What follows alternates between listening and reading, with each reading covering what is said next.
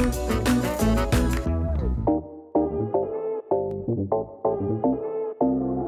everybody, it is getting super cold outside and I have something warming and comforting for you.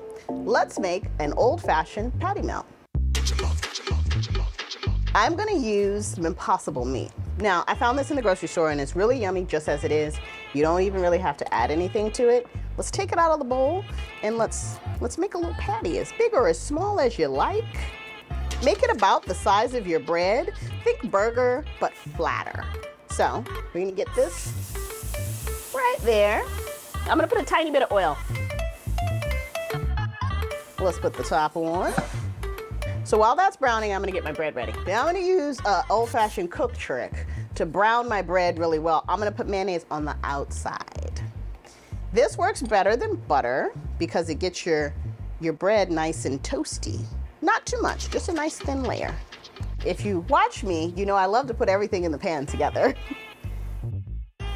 We're gonna reheat some of our onions. So all those flavors get all nice and married together.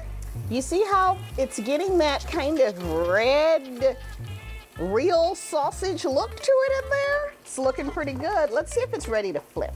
Oh, it is, it is. Look at that, it flipped perfectly. Put a little cheese on it. I want my patty melt to be very melty with cheese. Little cook trick, steam it high. Put the top on it, let it steam melty. Let's get our bread ready.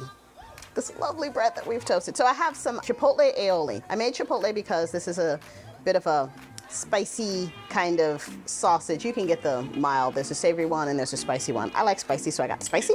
And I'm gonna put a little Chipotle on. All right, it's been a minute. Let's have a look and see if our cheese is melted. Oh, it's looking nice and melty there. You know, you could leave this in here for a super long time, or you could take it out now. Let's take it out now. And onto our bread.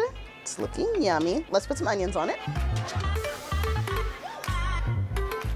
And the top. Okay, there we go. A warm, comforting patty melt. Perfect for these fall cold days.